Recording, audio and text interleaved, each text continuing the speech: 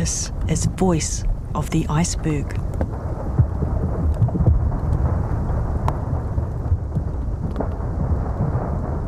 I'm Alison Ballance, and this is Adventure, part 3 of a 4-part audio series from RNZ, in which we join artist Joseph Michael and his team on an expedition to the Antarctic Peninsula. They're recording photos, film, and audio of icebergs that will be projected onto landmark buildings around the world, creating virtual bergs. In parts 1 and 2, we journeyed to Antarctica and discovered the varied voices of icebergs. We met artist Joseph Michael, behind-the-scenes director Ryan McNeil, safety guide Nick Fluvier, sound recordist Mark Michel, aka Mitch, assistant photographer Thomas Haleta, and scientist Mike Williams. Now the adventure continues, both at sea and on land, in search of the blue heart of the bergs. Tove was really beautiful iceberg, actually. It was one of the calmer days, so depending on the nature of the ocean and the ocean state would affect the sound of the iceberg as well, and how the iceberg was interacting with that ocean state.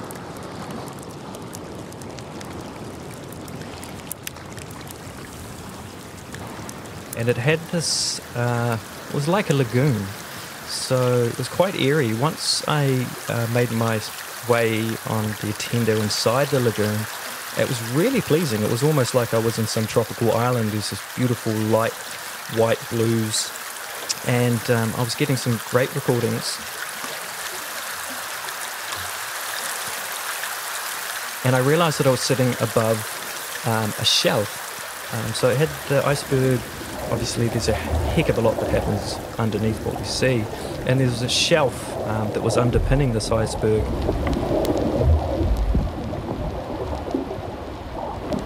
So I got a couple of contact mics and attached them to some metal stakes that I had there as part of my kit as a bit of a experiment, and I lowered it onto the shelf itself. So about 20 metres down, it just sat there, and it started picking up all these beautiful booms, these low-end pulses, almost like that low frequency of a whale song that we're all quite familiar with, I suppose.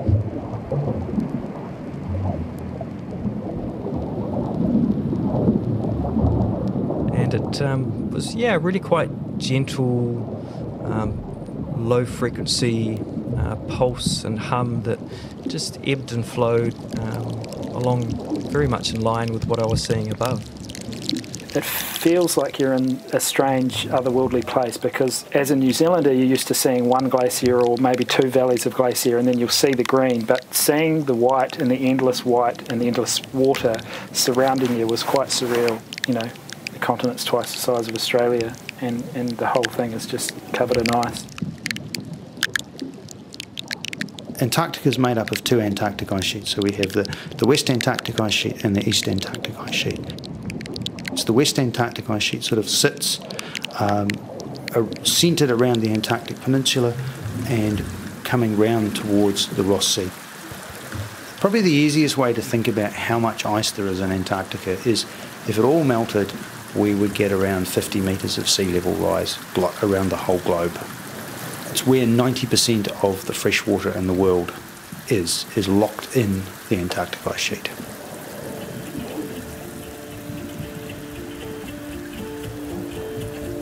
If we think of it as just a snowflake falling out of the sky, that piece of snow is going to land on the surface of Antarctica, and there it'll obviously join with a whole bunch of other snowflakes, and they begin a journey together where they become buried over time, and as they're buried, the snow is pressed and compressed, and the air comes out of the snow and it's turned into ice. Then, as ice, it's going to flow down off the top of Antarctica from around 3,000 metres above sea level, and it's going to flow down the glaciers, through the mountains, and into the ice shelves that are around Antarctica.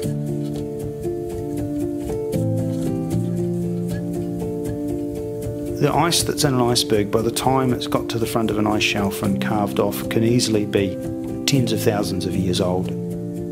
It can be a long journey from being a snowflake that's fallen at the South Pole, then has flowed off the ice sheet and into the ocean.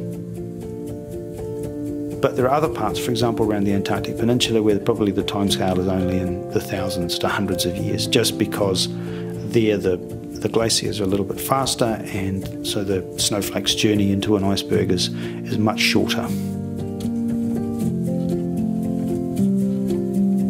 It's a massive element of what makes Antarctica being Antarctica to me. The textures and all the different sort of ice components, or I don't know how you can say that. It's really you got the snow, you've got the iceberg over the water, the iceberg under the water, and then you got different sets or different sort of transparency. Like you would get really transparent ones and opaque, and the way the light strikes inside them. It's amazing how blue they are, actually. Hey, against the sky. You get a powdery blue, but you also get a blue it's like there's a layer of ice in front of it, and then the ice compacts together, and so you get this blue it's almost iridescent, or it's almost like it's backlit, because there's a layer of ice in front, and then you get a really beautiful light coloured blue in behind. It's interesting because you can never pinpoint exactly which colour it is. There's always a variety of colours there. I wanted to get down inside some crevasses to sort of really see what it was like inside an iceberg. Getting onto some of the icebergs is okay, but you're just adding to the danger level if you're going to try and get down inside crevasses on the icebergs. Because the icebergs break off from the glacier, I asked Nick if it was possible to get down inside some of them and just get some different colours. I wanted to photograph the blues that you get inside the glaciers, have a sense of what it feels like to be inside an iceberg. I was so excited to be on land. That was one of the most special experiences of my life, was just actually being on land, I guess, for a couple of reasons, because it was the first time in about 11 days or something. And as much as I love a boat, I wouldn't say I was a seafarer.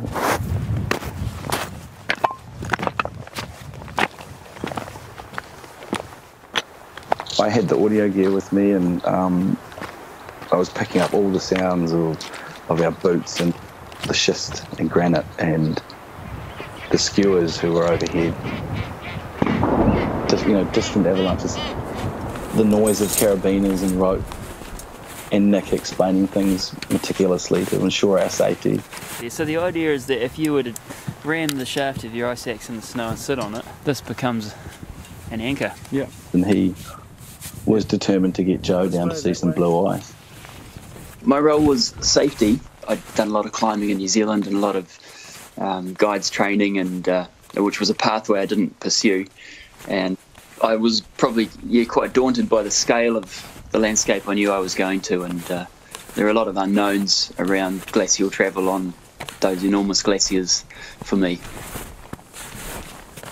Glaciers are actually quite fluid. They're a bit like a slow river. They are oozing down valleys, and where a glacier rolls over a prominence in the landscape and where it becomes steeper, you get tension, and in those areas of tension, the glacier or the ice cracks open, and that's where we can start seeing deep down inside into the blue, the guts of the glacier. In the mountains, Nick said this a couple of times, is that you tend to avoid the crevasses as quickly as possible so you can get up and do the real job, which is climbing the mountain. But in Antarctica we were doing the opposite, and we were heading straight for the crevasses. So there's a level of anxiety and trust that you have in your guide, and three of us would be roped together for safety. We had three of us at one time travelling on a rope, and the idea is that if one person falls in, then there's two people left to build an anchor and haul that person out. So you're really relying on that safety in numbers approach for glacier travel, and the rope being the umbilical. So a bit of training involved with the guys. We went through some basic glacial travel on our trial run, and then on the day we went for a good hike. So once we got on land, we would be separated by about 20, I think it was about 20 metres each. And so that's the first feeling you get as isolation, because when you're walking in, say, a foreign place with a friend, you normally walk quite close to them. And so having that separation from the next person is the first sensation of isolation. And then you've got to trust that Nick is going to navigate you in a safe place, because we kind of, obviously the closer you get to the crevasses, it's a very dangerous area. You get these, they're called bridges, which is an area of snow that looks like a flat surface, but it's a very thin layer, and there's actually a huge crevasse underneath. You get better at picking routes through glaciers after years of doing that sort of thing, but there's always a sense of uneasiness. There's an unknown whether or not there's a thin bridge of snow above a deep blue cavern below you. Most of the time you're walking on ice, but at times you're certainly walking across bridged crevasses which you can't see. This is a territory I would never even imagine I would go near. Yeah, we'll keep going. Anyhow, we're walking on land and I'm feeling like one of the original explorers of the place. I'm on a long line with all my gear and an ice axe and different things, and just absolutely feeling that moment of being an original explorer, and just following Nick and listening. It requires a certain level of concentration. Yeah. And then these damn snowshoes, they're amazing to have, but one foot just went sort of halfway through and up to my knees, and then I thought, oh, okay, and it was stuck, and I couldn't, and you can imagine the other foot's up, probably at least over half a metre distance up above it. So really trying to get the angle to pull myself out of that was impossible. Well, I actually can't get my foot. Use your axe or something to dig it out. Righto. And of course my audio's still rolling, and Nick's like, okay, just use your ice axe, mate, it's going to be okay, just dig your leg out. So I sort of turn around the most awkward angle, digging my right leg out, digging, and then my left leg falls through to the same position. So I thought, well, that's okay, it's fine. Not for one moment thinking that there's a hole below me, just thinking, oh, it's a deep snow, we'll be fine, I'll get myself out. Digging away. After a short time, my right foot just falls right through, and I fall up to my arms. Thankfully, for some reason, I sort of put my wings out, so to speak, and I'm literally up to my armpits, and I'm holding myself by my arm. And I look down between my legs, and there's just eternal blue. So I was actually the first person to see the blue ice when we were on land.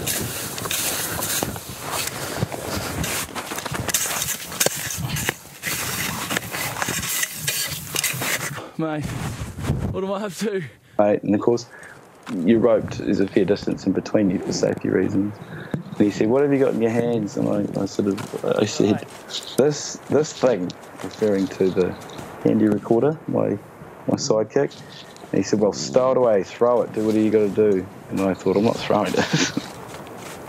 But that's where the audio cuts out. I was beside myself. And so he's busy talking me through. He says, use your other hand with the ice axe and dig yourself, pull yourself up. So I can't see. I'm at ice level, I'm at the ground level, and they can see that I'm actually crawling along the line of the crevasse. So I put my arm out to pull myself up, and my arm falls through. So the hole just keeps getting bigger and bigger, and my heart is absolutely racing. Anyhow, I managed to pull myself up. Yeah, the experience of that, I guess, was amazing, because I did feel completely safe with Nick, because he knows what he's doing, and that's why we had him there. And it's nice to be able to say I fell in a hole, I guess, but I know how those things can end, and I certainly wasn't taking it lightly. So, it's a pretty treacherous terrain to be in, feeling helpless with nothing below your legs and using your upper body strength, which I'm not known for, to get yourself out of a sticky situation. It's just something I'll absolutely remember forever. That was great fun that day. I think it was good for all of us. For me, I made peace with the enormous glacier that we were on and realised that it really, apart from the scale of it, it's behaving a lot like our glaciers here in New Zealand. For the guys, I know it was their first time snowshoeing, first time on glacial travel with ropes. And Ryan's moment, he clearly could see down between his legs into the abyss, and the whites of his eyes were very bright. But, it was very controlled, and we quickly had him back on his feet and walking again.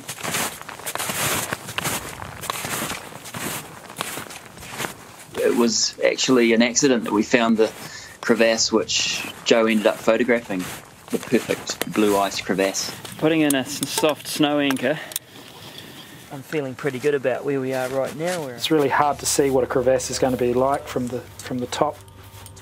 When we found the one that I got my favourite photograph from, I could instantly tell how I guess the adrenaline levels were going to be by the smile on Nick's face, because he had he was almost laughing with excitement about how glorious this one was, and was this big, it was probably, I don't know if it was 40 or 50 metres deep, and it had hard sides, so it was really great for photographing. It was that blue ice that I wanted.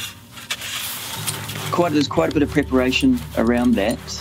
I had to, of course, prepare the area above where he was going, so that nothing would fall down. So we did a bit of cleaning, knocking off some bits of ice and clearing snow from the edge, so it was safe for him to go in.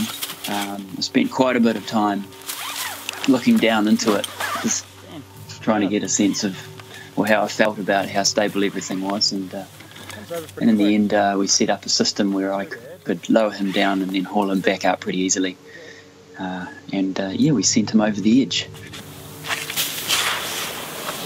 You're going to love it. I'm so excited to get you down there. Really cool.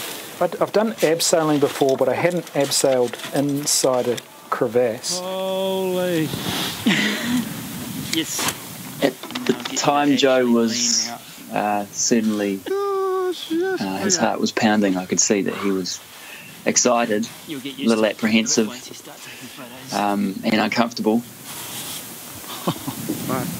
The initial moment of tension, it's always scariest when it's like skydiving or bungee jumping. It's that first moment where you get me in there. Okay. Get me release yourself and you put all of your trust into your guide. Oh my god. Well, it's much better now than inside. It didn't take long once he got down there into that blue cavern that we lowered him into, that he forgot everything and was swept away by where he was and what he was photographing. And I'm on the lucky side. It didn't take long for him to start giggling and for us to see a smile on his face down there. Just hold it there. Once you're down and then you start photographing, it's fine, but it's that initial moment that's uneasy. But it's exciting. Once I was down inside the big one, I took a series of photographs. Then I sat inside, I put the camera down and put the sound recording equipment down and just sat and enjoyed it for a few minutes. Okay, Joe, I'm going to haul you now.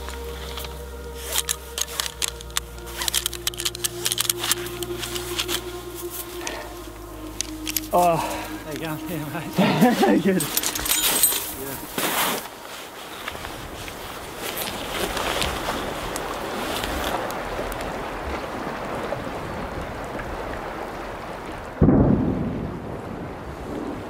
Because sitting here looking the way I'm looking, it looks like I'm in sort of New Zealand. I'm up some bluffs looking at a glacier, and then you look over my right shoulder and you kind of go, holy, that's right, we're in Antarctica.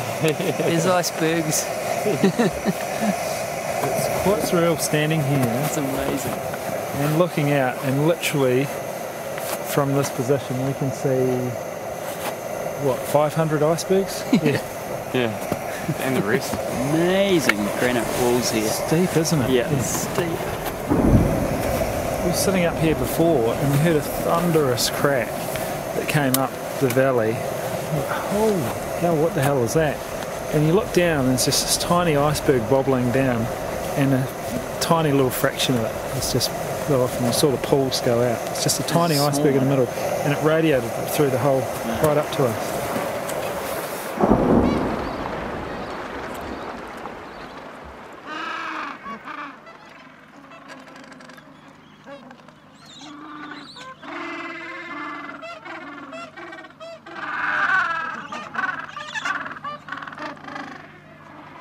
These are Gen 2 penguins, and they're very funny penguins. So what you're hearing now is the parents, but you're also hearing the chicks who are very hungry and they want to be fed by their parents.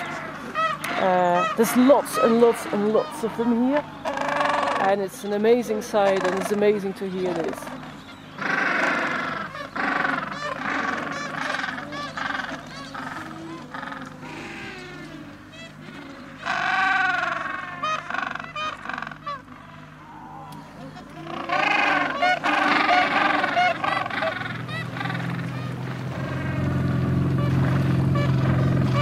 Pretty easy to get distracted around here, isn't it? Back to the berg. Back to the berg.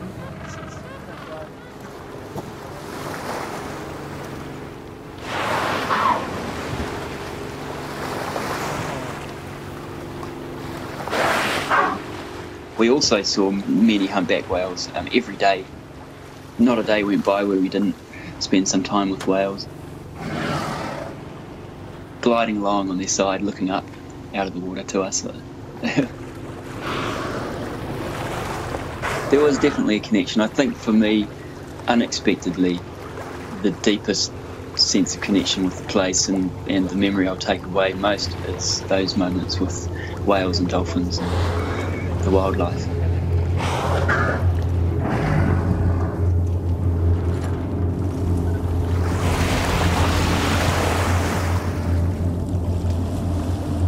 That was Adventure, part 3 of Voice of the Iceberg. You heard from Joseph Michael, Ryan McNeil, Mark Michel, aka Mitch, Nick Fluvier, Thomas Haletta, scientist Mike Williams, and penguin guide and Australis crew member Florence Cooper. The Voice of the Iceberg podcast series was produced and edited for RNZ by me, Alison Ballance, with field audio from Ryan McNeil and Mark Michel, and sound engineering by Mark Chesterman. Music by Rian Sheehan was composed for Antarctica, While You Were Sleeping, an exhibition projecting a digital iceberg onto the exterior of the Auckland War Memorial Museum as part of the 2017 Auckland Arts Festival. Want to listen again? Catch up on an earlier episode or see photos of the icebergs? Head to rnz.co.nz/iceberg. We're also on iTunes and Spotify, and please do rate us if you like what you've heard. It helps. Now, if you want to stick around for another 30 seconds, here's a hint of what you'll hear in part 4 when we meet an iceberg named Lincoln.